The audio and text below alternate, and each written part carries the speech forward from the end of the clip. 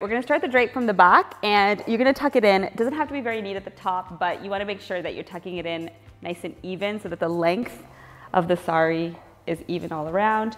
And then I'm going to measure right back to the middle and then I'm gonna start pleating. I try to take maybe 4 or 5 pleats is good.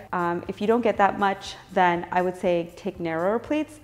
And it's fine to do that because even if they open up, they're at the back, so it doesn't really matter. You just wanna make sure that you have at least 4 or 5 pleats. And then you want to tuck it in, and it's helpful if you're doing this with a mirror or with someone to kind of spot you, and you want to make sure that it's center. Okay, and then you want to tuck it in. All right, the rest of the sari, you want to take and pleat your pallu. So I'm going to take very rough pleats.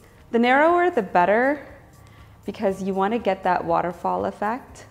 And I find that if you have too wide pleats, then you don't get as many pleats, and then you kind of lose out on the waterfall effect. So I'm just gonna pleat this all the way through.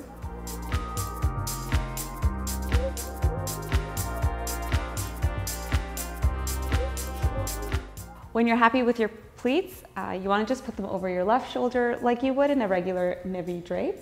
And then make sure the pleats here are nice and neat and that you're happy with how they look. And then if you have a little bit of extra fabric like I do here, you can leave it like that, or you could even tighten it up a little bit and take some extra pleats.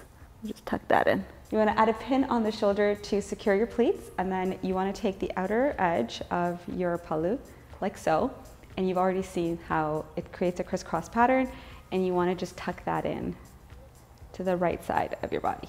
And that's pretty much it. You can leave it like this, and you want to make sure that this is equal in terms of like the swoop that it does. So if you don't have extra fabric, actually I'm going to take this out because I want it to look symmetrical. And then you have pleats at the back, so it adds that extra bit of interest.